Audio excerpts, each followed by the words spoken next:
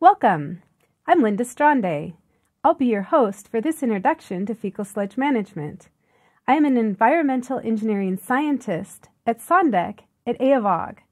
My focus is on the management of excreta, wastewater, and sludge in low and middle income countries. This course is part of the four-part series by SONDEC, Sanitation, Water, and Solid Waste for Development. In this course, we will teach you about how to apply concepts of sustainable fecal sludge management as a component of achieving citywide sanitation.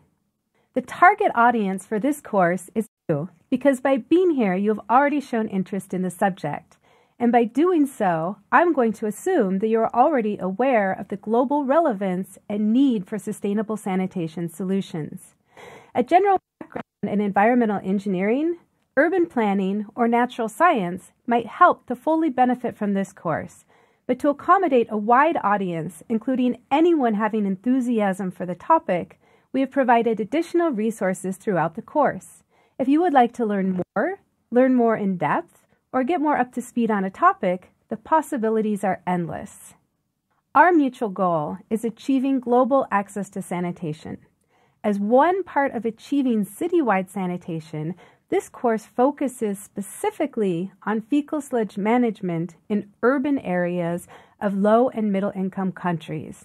Specifically, what happens from the time that on-site systems like pit latrines or septic tanks become full? How are they emptied? How is that sludge transported away from the community? How is it treated and then safely used for resource recovery or disposal? We will address immediate solutions for getting excreta safely out of communities, but with a long-term vision of developing new and innovative solutions that have global relevance. Before telling you more about this course, let me tell you a bit more about myself. My profession was previously called sanitary engineering or public health engineering. The goal of sanitary engineering is the safe removal of human waste from communities, while public health is by definition a multidisciplinary science with the goal of disease prevention achieved through engagement and education of society, both communities and individuals, and organizations, both public and private. Hence, in my profession, we need to engage technology, but as sanitary and public health engineers, we have to think beyond technology in a multifaceted approach to develop long-term sustainable solutions that include community health, environmental health, behavior change, economics, and public policy. This is my motivation for the approach in this course, which stresses that technology on its own is not a solution and acknowledges the importance of an integrated approach, which also builds on the approach of the book, Fecal Sludge Management, Systems Approach for Implementation and Operation, of which I am an editor and author. The need for fecal sludge management is not new. The focus on developing solutions that work is what is new, and this is an exciting time in the field. It is rapidly growing. Hence, we engaged with practitioners and scientists around the world to provide updated information, examples, and case studies in addition to the basis provided by the book.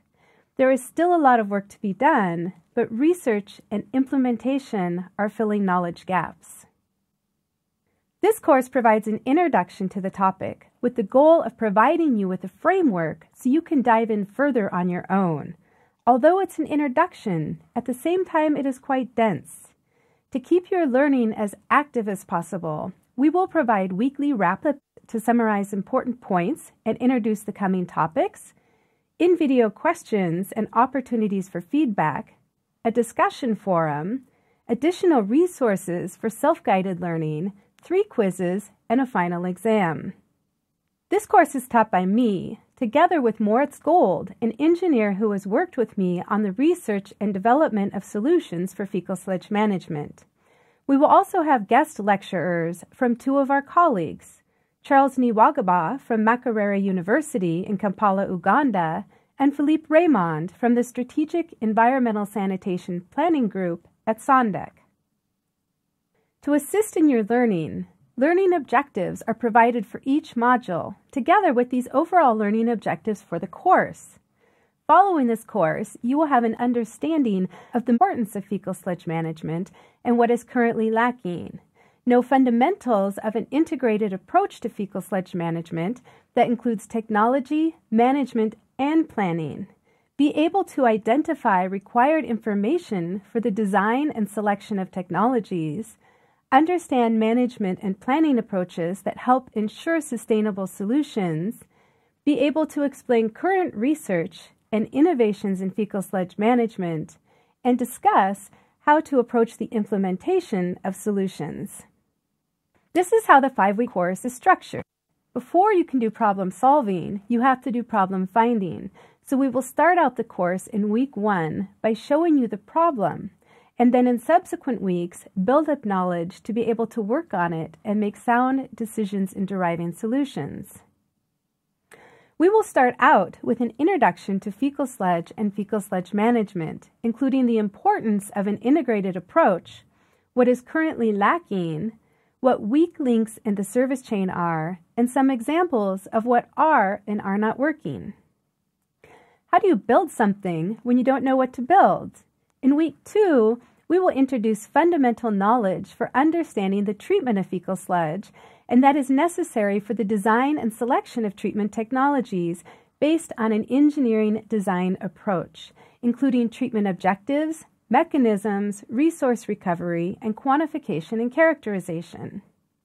In week 3, we will introduce examples of established technologies for the treatment of fecal sludge, including the treatment processes, operation and maintenance requirements, and engineering design parameters.